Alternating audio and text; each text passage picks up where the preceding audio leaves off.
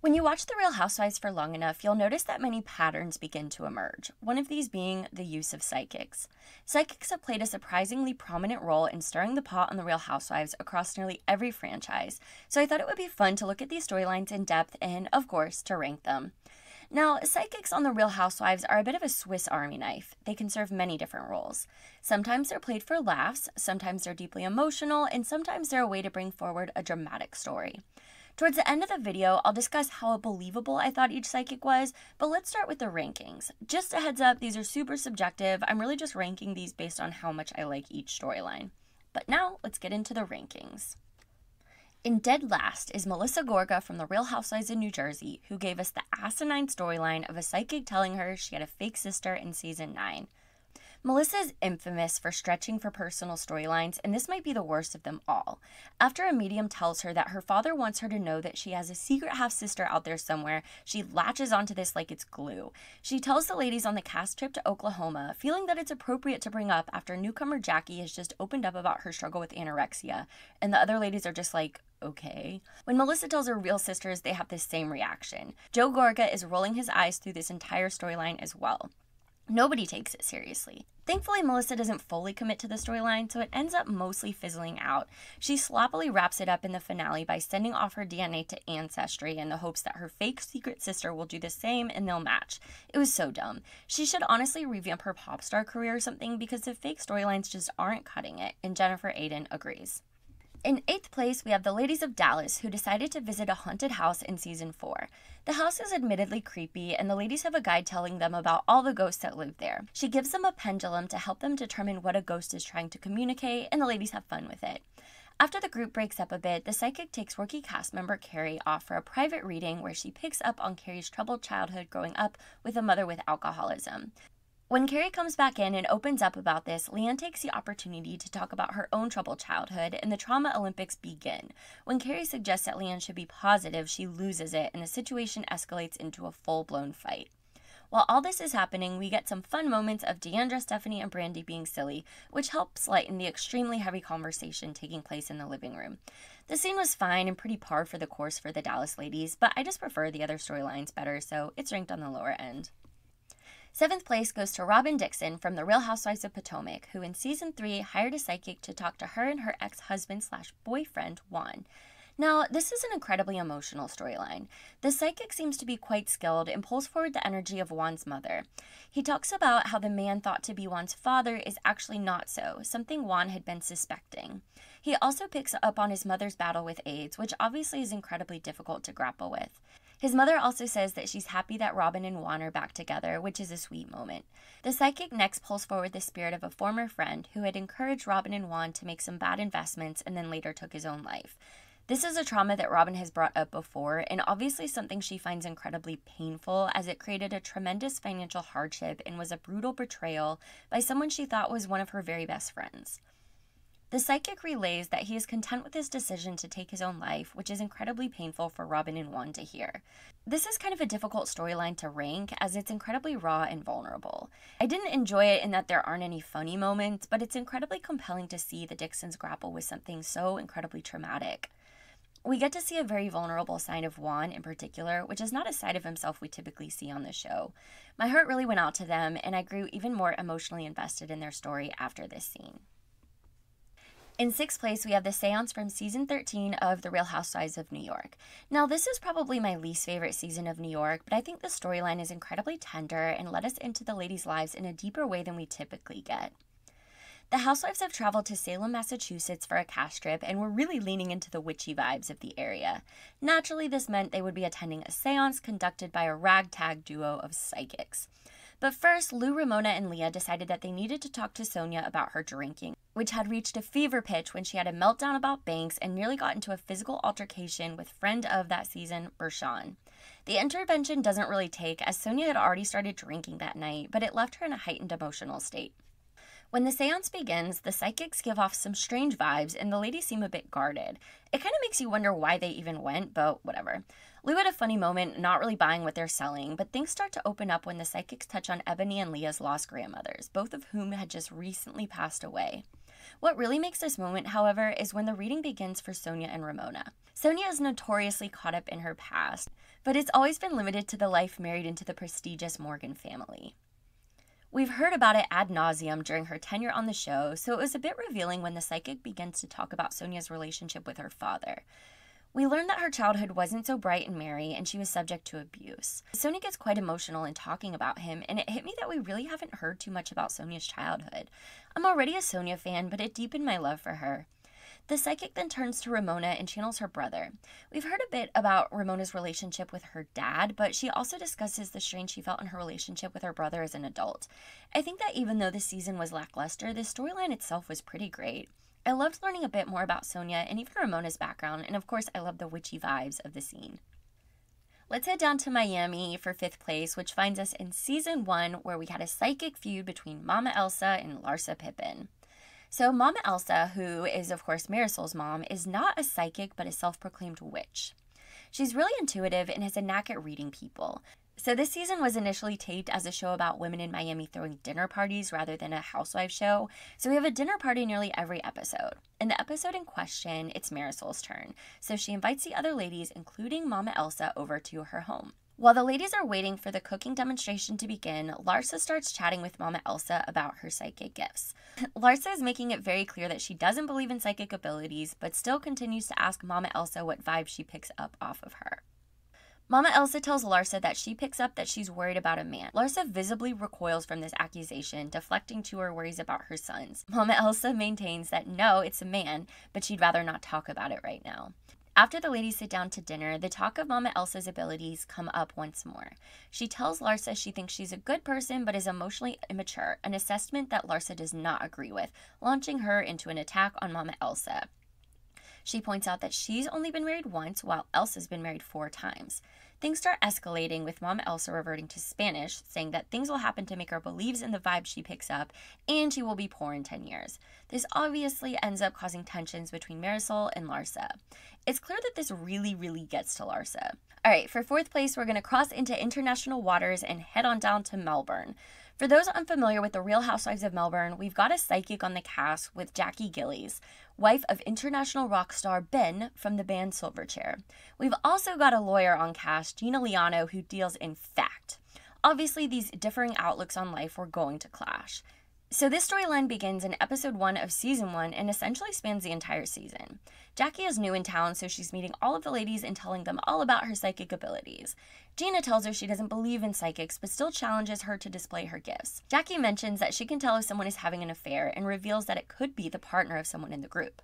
Now Gina is in a geographically impossible relationship. Geographically impossible. As her partner lives in the US. She asks Jackie if her boyfriend is cheating on her, and Jackie says she already knows the answers and mentions that Gina has relatives who have passed who agree. Gina seems resigned to this initially. All seems to be fine until we find out that Gina has been flown out to visit her partner, and she's suddenly taking a very aggressive stance against Jackie. Gina and her fellow housewife Lydia discuss the issue, and Gina says that she doesn't believe Jackie is correct in what she says. Lydia then told Jackie what Gina says, which starts off the first real bit of conflict on Melbourne. When the two meet up, Gina lets Jackie know what she thinks of her psychic abilities. Look, I'm very accurate. I know I'm a very good reader. I could see, your grandmother standing behind you. That's not my grandmother, darling. That's a No, demon.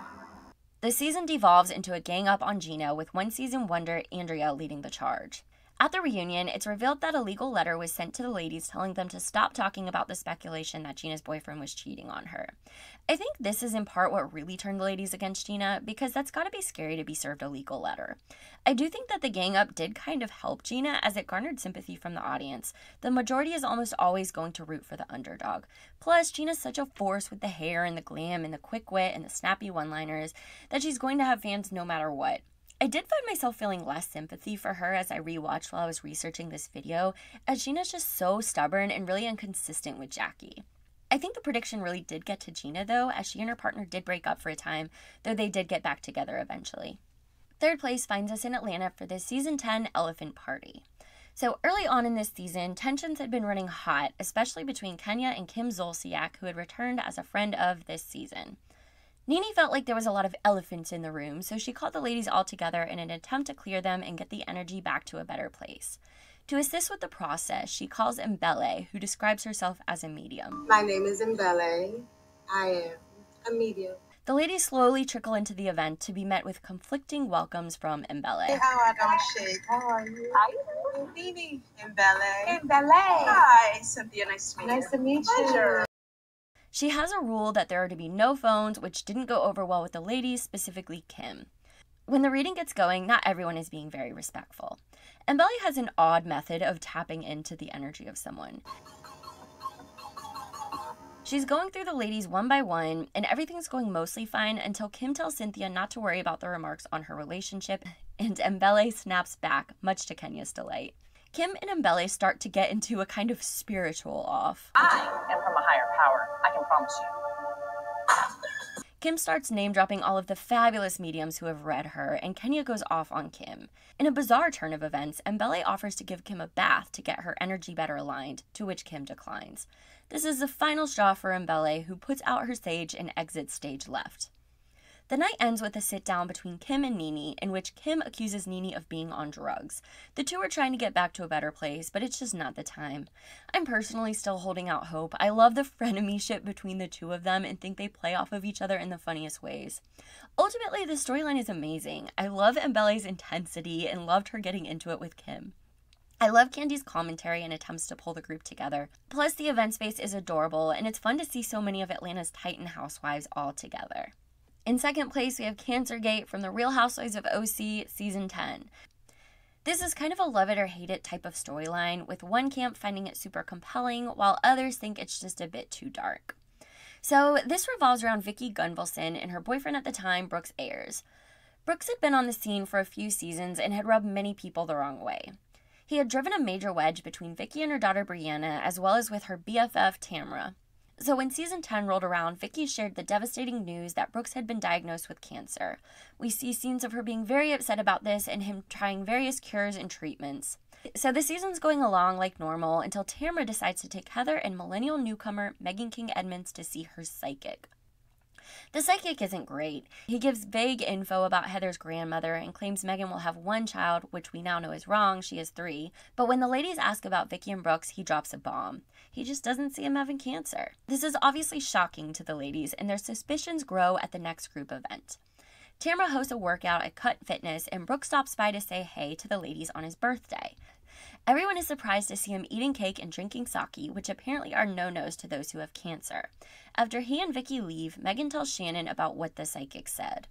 This greatly upsets Shannon, who's been the sole surviving Brooks defender. When she and her husband David go out to eat with Brooks and Vicki, she totally spirals. At this point, Meghan is taking all of the heat and is being framed as the bad guy, but when Brooks confronts her at an Aries-themed party and trashes Tamra in the process, things begin to turn. The women start pointing out that he's not really making any efforts to treat his life-threatening disease, which is a little bit suspect. Shannon has made calls to some of the best doctors, but Brooks never follows through with them. When she asks Vicki about it, Vicki gets defensive and attacks her, leaving Vicki on an island. In an effort to quell the questions, Brooks shows Tamra a printout of his PET scan. It's riddled with typos, but Tamra has no medical training, so she can't do too much to question it. Tamra tells the ladies about what Brooks showed her, which only makes things worse, as they think it's weird he would show Tamra over Heather's husband, famed doctor Terry Dubois, or even Shannon, who is constantly having medical tests done. This is the final nail in Vicki and Brooks' coffin, and all hell breaks loose at Tamra's baptism, which serves as the finale party. Meghan reveals that she called Newport Imaging and they don't do the test that Brooks claims he had done. Shannon produces her own PET scan reports to show that they look much different from Brooks's. It's a mess. Vicki's brought in backup to the party, who end up going after Shannon about her husband's affair, and Vicki ends up offending the myriad Christians at the baptism by equating her plight to Jesus's. Well, I'm being nailed to the cross like Jesus was, and he did nothing wrong. He's Jesus Christ, and he did nothing wrong. He was nailed to the cross. That's how I feel. The reunion goes no better, as Vicki's daughter Brianna, who is a nurse, goes in on Brooks. Vicki also reveals that the two have broken up. They end up getting 2 separate sit-down with Andy episodes, with both Brooks and Vicki getting one. Brooks maintains that he doesn't have cancer in his, until he finally reveals that he embellished the story later. In Vicki's sit-down, she's forced to admit that he didn't have cancer, but maintains that she didn't know. The accusations that she knew the whole entire time and that she was just going along with the storyline for the casseroles and the sympathy still follow her. She even had to defend them in her final season, season 14. I never cut anybody in my life! You were kind! You were kind! I was kind! I think that this is a super compelling storyline, and I love seeing Detective Meghan in action. I think a lot of us are fascinated with illness figures because it's such a low place to go to gain sympathy. It's also something that's really hard to call out because you really risk looking like an asshole if you do, as we saw with Meghan. Vicki really made a mess for herself as she had Kelly Dodd as her lone ally in the next season until Tamra finally forgives her. As far as the psychic aspect, I think it's a little suspect. I think what was really going on is production and the ladies were asking questions about the Brooke situation, but there really wasn't a graceful way to bring it up, so bringing in a psychic was a good avenue to expose the whole thing. It was kind of random how he was introduced, and he's obviously not very good since he mispredicted the amount of kids Meghan would have. But still, as is canon, that's what broke this crazy storyline. And in first place, to I'm sure nobody's surprise, is the dinner party from hell, which occurred in season 1 of The Real Housewives of Beverly Hills. So at this point in the season, Camille Grammer and Kyle Richards had been viciously feuding. After a disastrous trip to New York, Camille decides to host a pizza party at her home, with her friend, the psychic medium Allison Dubois, taking the role as the guest of honor. Before the party, we get a really funny scene of her calling the ladies to invite them. Can you hear me now? No? It's Camille. Oh my god, it's her answering machine. Oh my god, that is so funny. That's brilliant. Lisa, that's brilliant. That's your answering machine. I totally bought into it. I thought you weren't, you couldn't hear me. Of course, Kyle is shocked to receive the call and asks if she can bring along a friend. Once the ladies arrive at the party, we hear a bit more about Allison Dubois, who is so famous she's been on Oprah and has scientists who study her. She also has a show based on her life, produced by Camille. Patricia Arquette plays me. Things really get going when the ladies sit down to eat, massive cocktails in hand. Camille just can't place where she knows Kyle's friend Faye from, until it hits her. You know how I know her? I saw her naked in Playboy. That's how I know Faye. The tables are turned when it's revealed that Camille, too, posed in Playboy, though her spread was only for a supplement. In my early 20s, and wasn't coming off of a big murder trial that my girlfriend was killed. LVP can't be anyone but herself, so she instigates Allison to begin talking about her psychic powers. Allison, with her e-cig in hand, claims that she's off the clock. But when Kyle pushes her a bit, Allison gleefully tells her that she'll be getting divorced. She sees 2 marriages in Kyle's future. Kyle says this is good, as Mauricio is her second husband, which naturally disappoints Allison. He will never emotionally fulfill you. Ever. Know that. Things go left when they start sparring and Faye gets involved. This turns into a rehashing of the epic fight from New York, and it becomes clear that Faye and Allison are there simply to fight for their respective leaders. Somewhere along the way, Kim Richards and Taylor Armstrong get into it as well. They've had a bit of a B-plot feud going on this season as well. The ladies finally flee the scene, leaving Camille, her sidekick Dee Dee, who had been mostly mute this whole dinner, and Allison to say the meanest things about Kyle. I can tell you when she will die and what will happen to her family. I love that about me. Poor Dee Dee looked like she wanted to crawl out of her skin. Back outside, Kyle yells at Kim for getting into it with Taylor, and she, along with everyone else, ends up leaving Kim to ride home alone in the limo, ignoring her calls. The storyline is just fantastic. It's without a doubt the most memorable scene from Real Housewives of Beverly Hills. There are so many iconic quotes from this scene alone, it's bonkers. It was total chaos. Even the confessionals narrating the scene were top tier. There's a very good reason Allison Dubois is still remembered to this day. Know that. Alright, so let's wrap this up by pointing out the obvious issue with having psychics in the Real Housewives world, which is, of course, all of these women aren't easily Googleable. Let's take the example of the psychics on The Real Housewives of New York, knowing that Leah had just lost a grandmotherly figure. While this could be impressive and proof that they can speak with the dead, it could also be proof that they can operate Instagram, as she had just posted about her grandmother's death on November 10th and 12th, and then posted that she was in Salem on November 13th. They wouldn't even need to scroll on her page. Same with Robyn's psychic. He could really be in touch with her ex-friend, or he could have just seen the sister circle in season 1 where Robyn talks about the situation. It's hard to say for certain what the absolute truth is. In terms of the accuracy of predictions we're able to look at now, more things have been proven false rather than true. And Belle says that Kenya wouldn't be long in this world, which was eerie until she clarified it wasn't about death. Kenya did skip out on season 11, so that could be kind of painted as accurate, but she came back for season 12, and at least as of season 14 is still on the show. Mama Elsa said Larsa was worried about a man and would be poor in 10 years. This was shot around 2010. Larsa and Scotty ended up getting divorced in 2016, so they had a few more years together, but she did end up being right in the long run. And while Larsa is not worried about money right now due to her OnlyFans success, in 2020, 10 years after Mama Elsa's prediction, she did have a falling out with the Kardashians. I don't know if that's what she was seeing, but I'll put it out there. As of now, Kyle and Mauricio are still going strong. There have been rumors from time to time, notably in season 4, that he was cheating on her, but they both have always denied them. Allison Dubois did say it would be after the kids are grown. Portia just celebrated her bat mitzvah, so she's 13, so they've still got a good 5 years, if Allison is correct. I guess that only leaves us with one true mystery. Is Melissa's sister out there somewhere? We have no choice but to wait with bated breath. So that wraps things up for today. Please subscribe to my channel if you enjoyed the video and give this video a thumbs up. And let me know in the comments if you believe in any of these psychics or just psychics in general. I always think this stuff is kind of interesting and I'm just not really sure what to believe. But if you want to talk about Housewives in general, follow me on Twitter or Instagram. Both of my ads are deeply super fish. I'll put the links below. But I will see you in the next video. Bye! And then I realized, oh my God, that's who it is. It's Faye Resnick, the morally corrupt Faye Resnick. And I have to say that I loved your spread.